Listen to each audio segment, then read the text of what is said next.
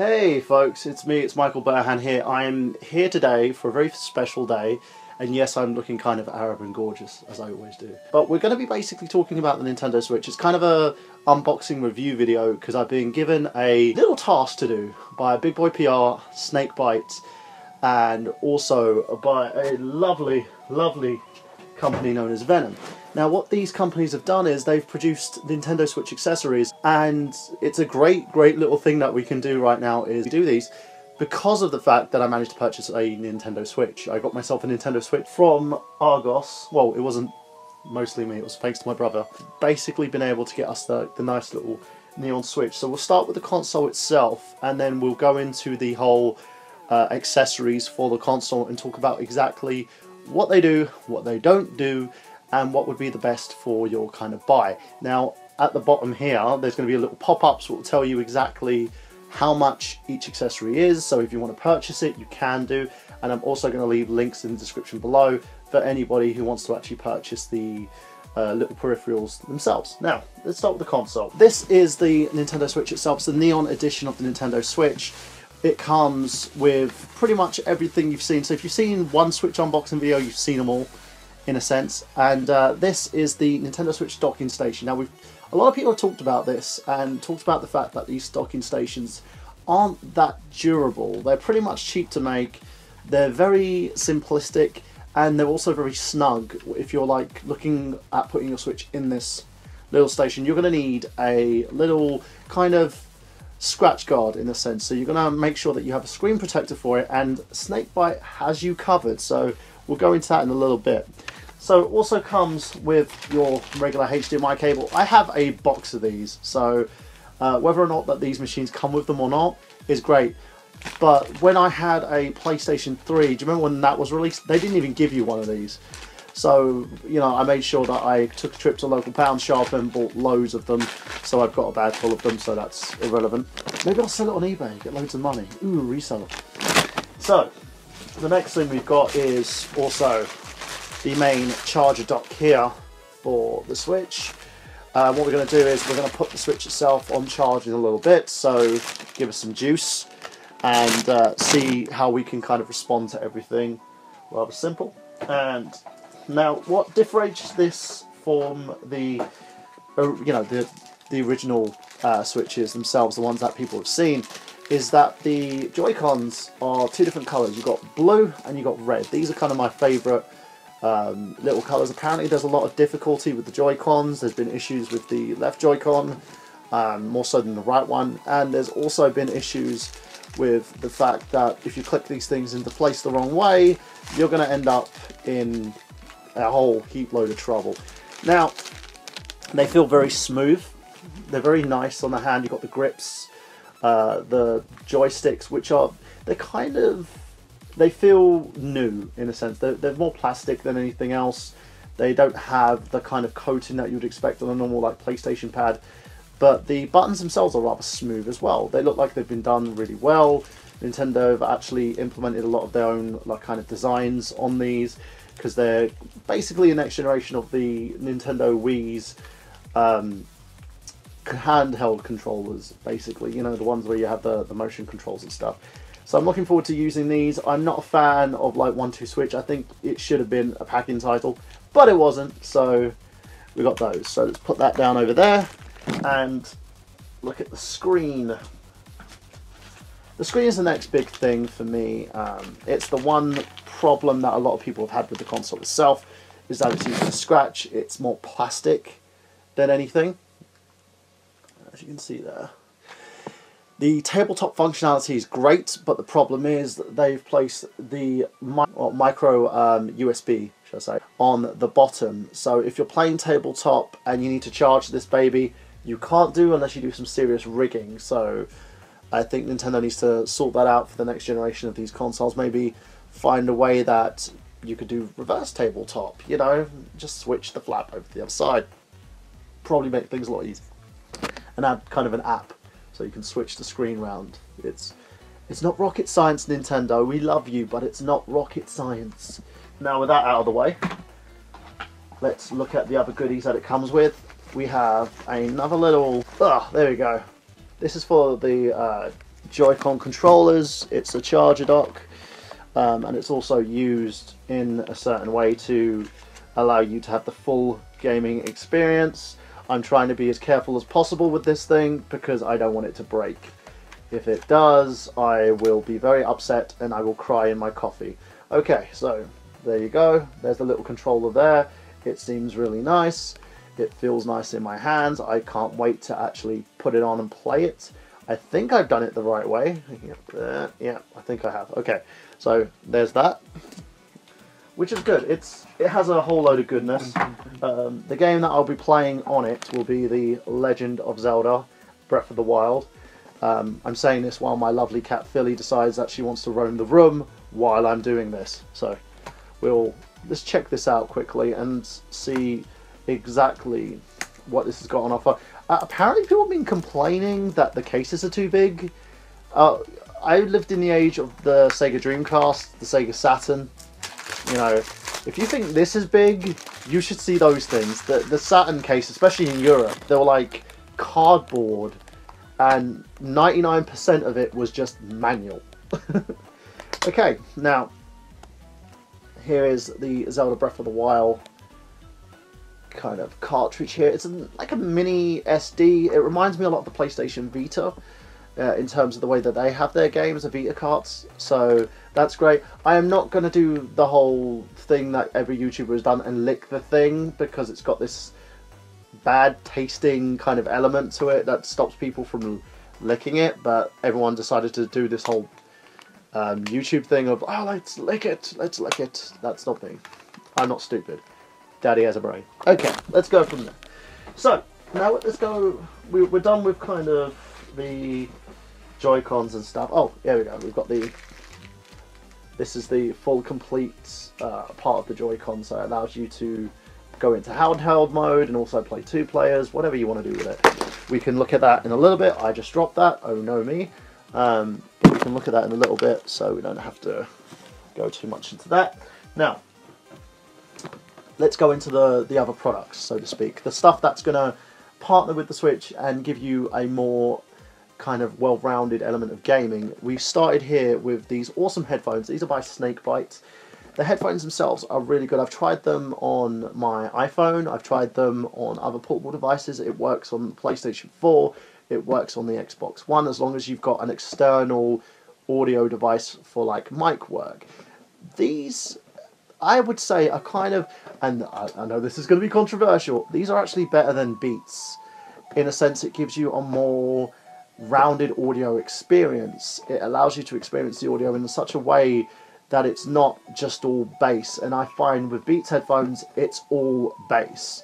So if you ever like listen to the audio sound from these, it's amazing. And we can do that in a little bit when we get into the Switch itself and do a comparison between this and 3 other headsets that we've got here. So we can do that. Now, let's look at the device itself. Now, it looks pretty much like the standard Switch with the red and grey. It's got like this Nintendo colours to it, but it's also got the Snakebyte logo at the top. You can put it out depending on what your head size is. I'm pretty much got a big head, so they're pretty simple to go on. In terms of comfortability, they're very, very comfortable. I use these a lot for everything now. So if I'm editing on my laptop, if I'm basically making videos and content, these are the headphones that I use to listen to my audio and my sound, because I do my audio editing separately as I fit it through my iPhone now instead of actually doing it via an external mic. So the one thing that this has, which most headphones don't have, in terms of like durability, it's really, really nice. It doesn't seem like it would break very easily. I've had my 10-year-old daughter use these headphones when we're going to and from school, and I've had situations where I felt worried because she would drop them, and they're very, very durable. There's no issues. They can take a walloping, and it also has a nice little thing where you can daisy chain it to either another one of these headsets. So if you've got a friend and you both want to play tabletop on the Nintendo Switch, you can do by daisy chaining this and have both of you listen to the audio sound in private. If you've got like friends or family about and you don't want to listen to people, you can zone them out with this. It has very nice little levels of like bass, intricate levels for like music and bits and pieces like that. I enjoy it very, very much. And the awesome part is it comes with a little baggie that you can actually put the headphones in if you're not using them, and they compact up like this. The wiring is very strong as well. It's a very strong tether. It's not one of those that you could break rather easily. If you can compare this to like something like the iPhone and their wire cables. I know with the 7 you've got the Bluetooth cableless ones, but with this you can actually like pop these in, they're ready to go and listen to whatever you want to listen to. And I've daisy chained my headphones when me and my daughter are walking home and we want to basically listen to music, and I can just like pop my headphones in here. We can use that example with the Snakebyte headphones. Now, in comparison, these headphones are less durable in terms of these little portable ones here, as you can see. But I can daisy chain them straight into these headphones and have myself and my daughter have a session without any interruptions. So we both can play, we both can listen, and it has a very superior sound quality. And the great thing is, these are budget headphones. They're not expensive. They're not the same price as you're looking at for most of your tech. And they're very useful in terms of walking and using the Nintendo Switch itself. Now,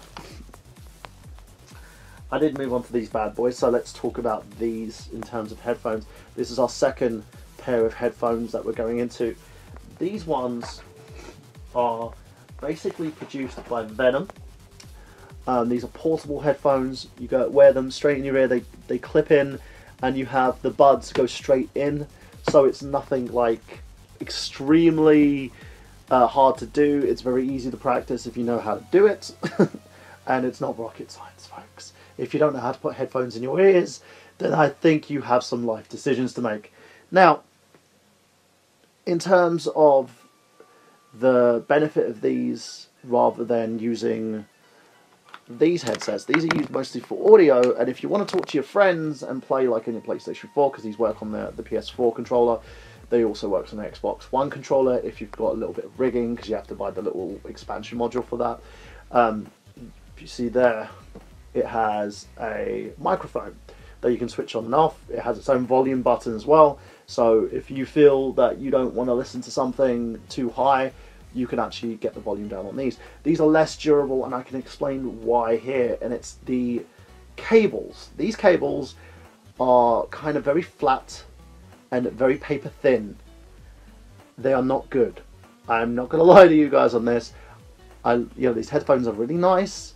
They've got, again, it maintains the kind of same color as the Nintendo Switch itself and the color scheme Nintendo go for, but the problem is the wiring. I don't see these lasting over 6 months. If you use them and use them a lot, you're going to run these into the ground, and it's going to end up having wear and tear eventually. And if you're one of these people who like to scramble your headphones up or wrap wires up, they'll break. The copper inside will break extremely easy.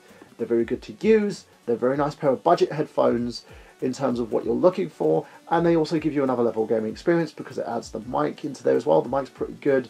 If you're a fan, if you ever played say online games, I'm a big fan of Destiny, you can actually use the mic through here and it passes through rather easily. For the Switch, I've never done online play, and I don't think, well, I've just bought it, so hey. And I don't think Nintendo have that functionality available yet because it's a fairly new console, so we'll have to wait and see on that one.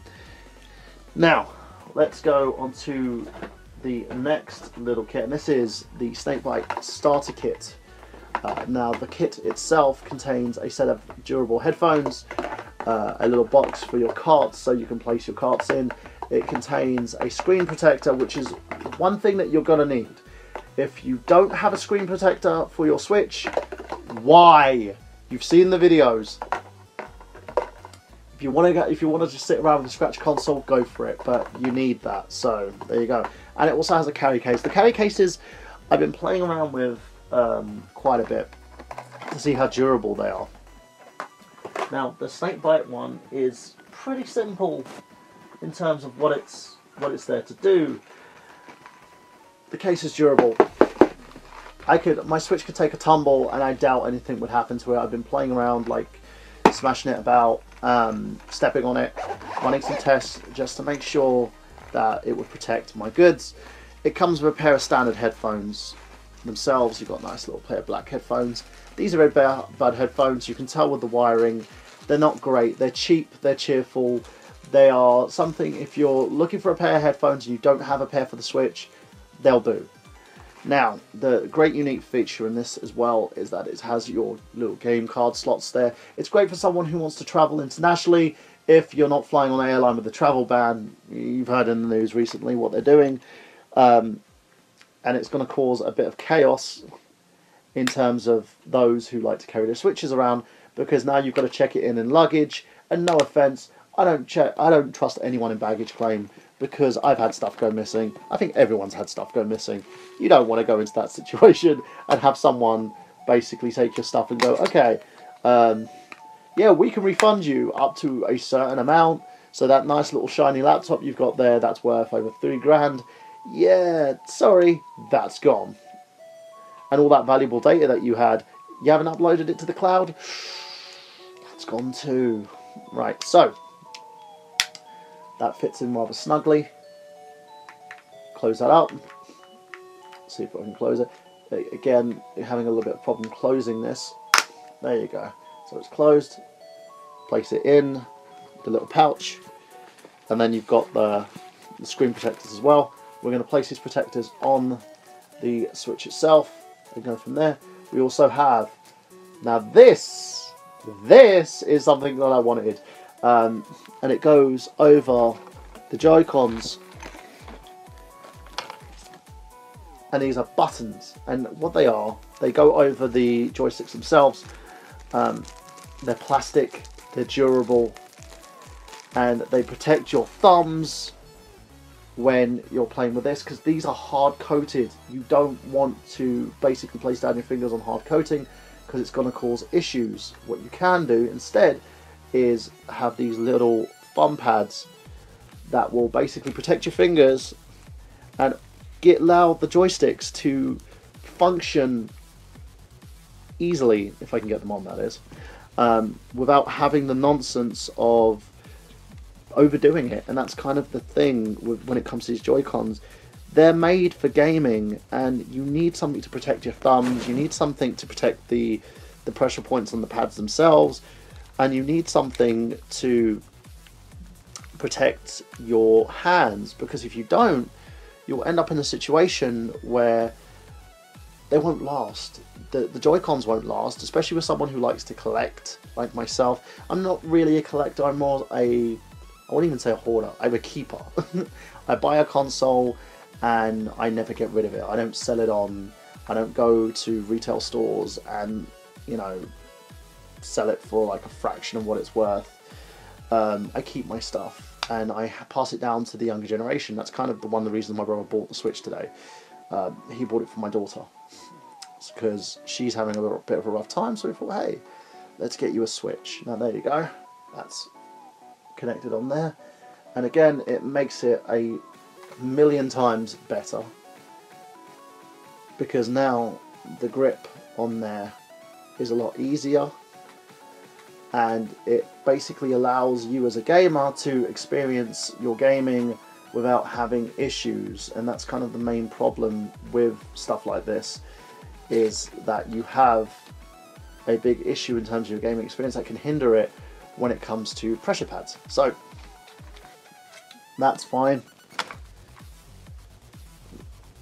Got them there like that. It's comfortable, so that's a good thing, and it's a nice little treat to have, because it seems like Snakebyte has thought of everything in terms of what they're basically using and how durable these are. Now we've got basically the screen protector, which is here.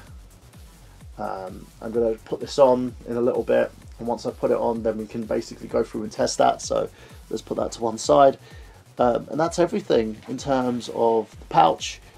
Pouch is durable. You've got little access storage for your game cards. You've got the extra headphones if you need them. Just say you run out the house, you forget your big, pair of headphones that you usually take with you, and you need a spare set. They're good for what they are worth.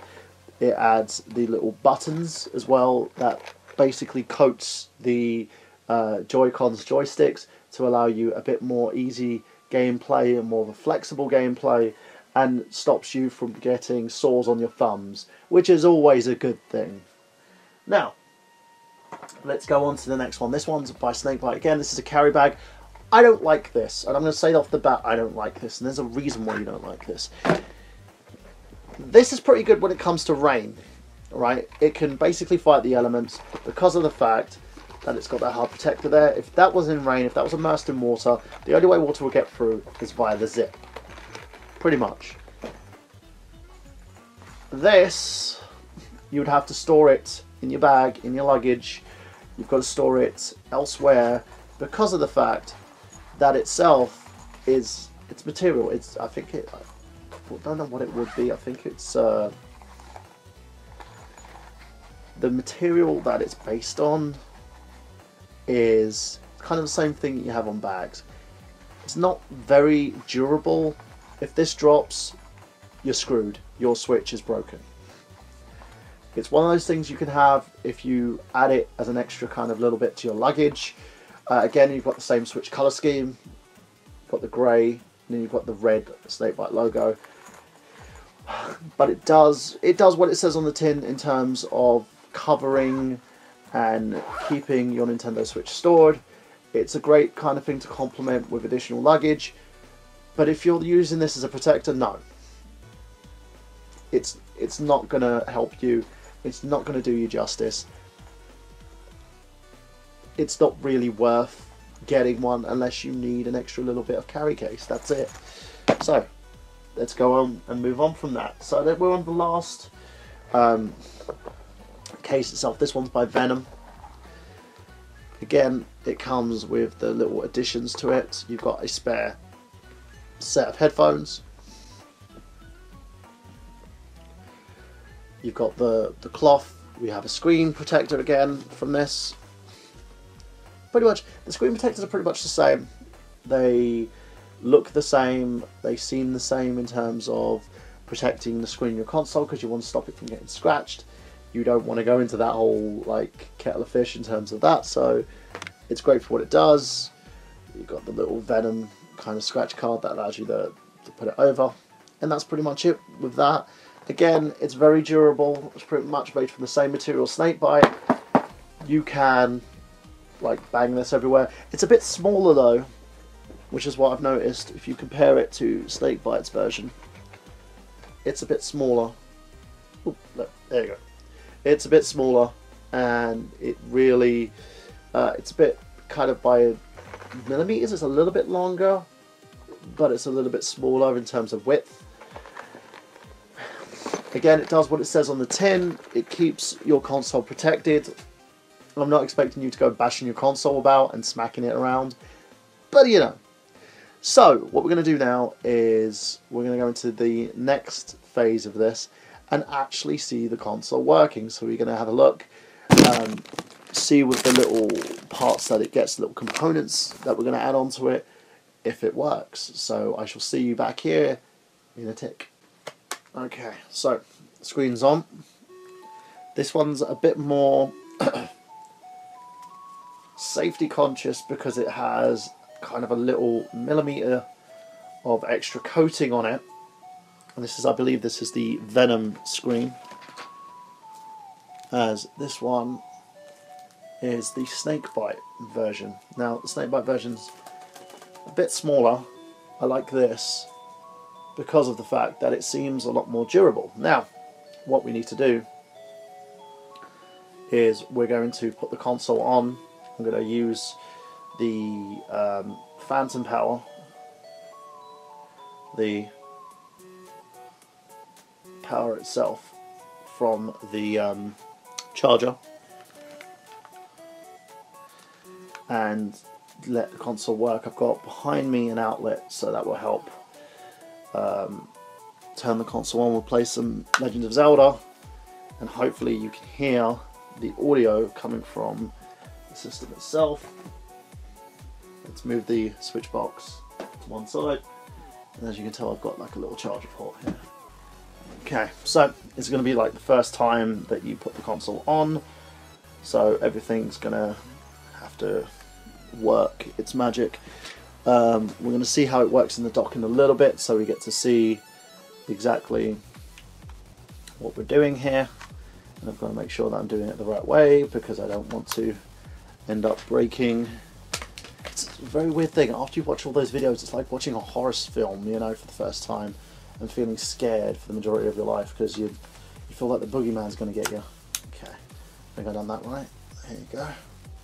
Nice little neon switch. So let's put it on and see how we go. Right. It says it's charging, and it gives you the switch screen.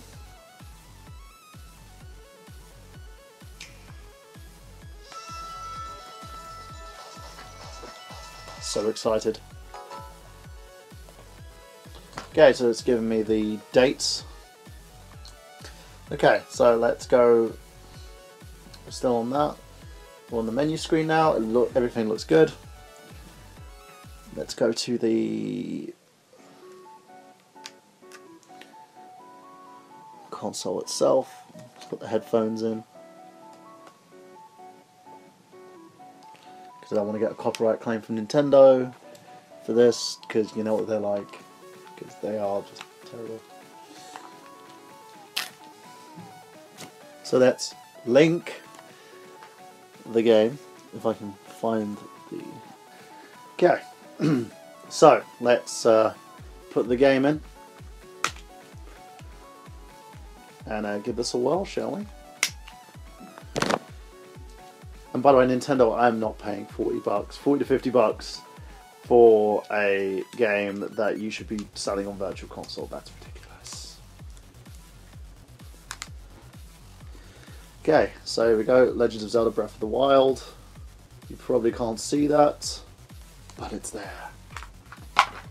Okay, so what we're going to do is we're going to try out this screen protector right now and pop it into the dock. We're not going to actually have the dock connected to the TV, and the reason being is I want to show you guys that it protects, if it does protect or if it doesn't. So we have our dock, we have our console, and it's going to fit snugly in, which it does, and it's in. Right, now we're going to see if any scratches come out, so let's pull it back out. There you go.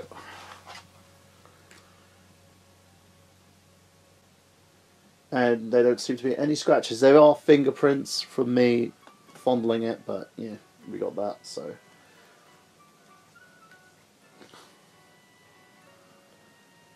I have to admit, the touchscreen seems pretty awesome to do, because you can still do it with the screen protector. Don't seem to be any problems, and yeah, that's pretty much it. That seems fine, but Nintendo really put the price down on this. It's like $100 for a piece of plastic that you connect to a TV. The components are small, it's marginal, come on. Right, seriously. Apart from that, it resolves your problems. So, as I said, the prices are on the screen here. They're also at the bottom there. You've got Amazon links and where to buy it from if you would like to buy it.